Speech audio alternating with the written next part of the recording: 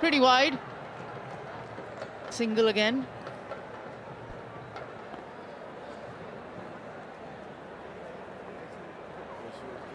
He's saying Milon is not a bowler. I played cricket with him many years ago in this very competition. Not renowned for his bowling. Skipper has obviously said, the game is done and dusted. Roll your arm over. It seems like a competition at the moment. The Thunder is offering freebies and also offering opportunities to their player. Nothing wrong with it. Not that the tournament is over for them. It's just the fact that they are a good side. They've got good players. And you just feel that they've not got off the blocks yet. There's plenty wrong with their performances. They've put in 2 really poor performances so far. Overseas pros haven't stepped up. Local players haven't performed too well either.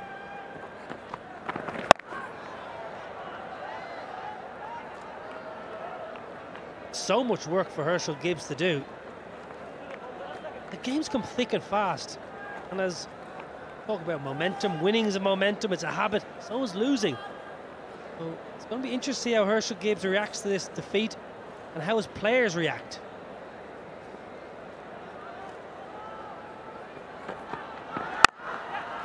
Smashed. Should get a couple of runs because oh, they just stay back for a single. Blitzen didn't want the second, but easily have ended 45 not out. He'll more than likely end 44. Shoaib Malik 12 off 10. What a pro he is. As Shah said before the game, he's one of the best, most reliable overseas players you can have. Shoaib Malik, very calm, reads the situation well. Litson Das played well. He was excellent behind the stumps. Carried on his good form from the first innings with the bat. 44 not out for himself.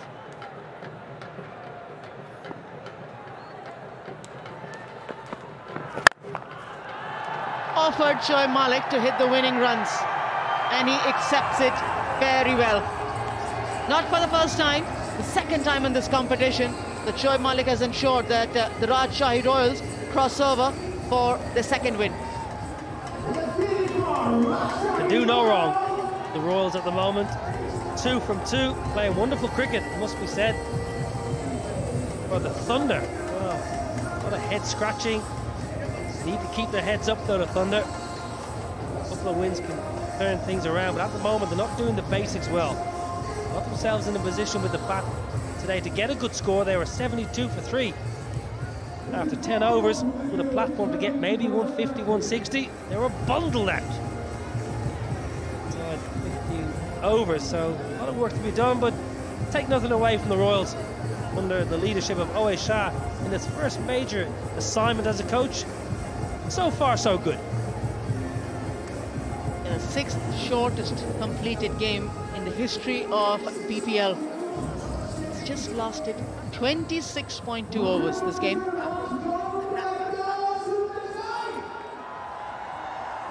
It's been the story.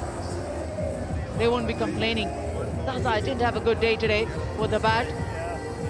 Russell didn't have a very good day with the ball. He was smashed early on, 12 runs in his very first over in comparison to just 8 in his 3 game yesterday. So this game can really turn around for anyone.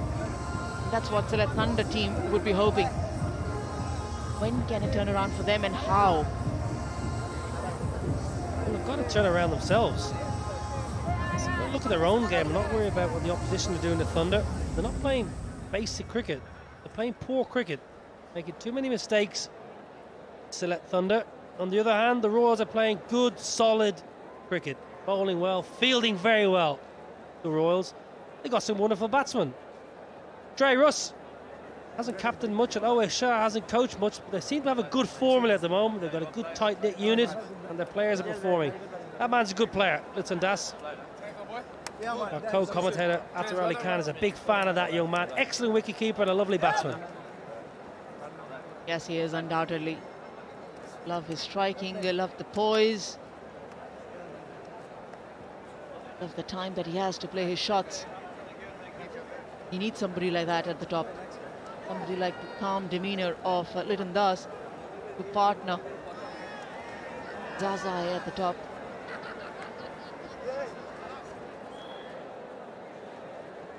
got a half century yesterday. Asrafullah Zazai didn't start off at all today. But Lithan Das, 44 not out, partnering Afif briefly for a good 74-run partnership. Then it was Shoaib Malik towards the end, who ensured that there were no more slip-ups for the Rajshahi Royals. And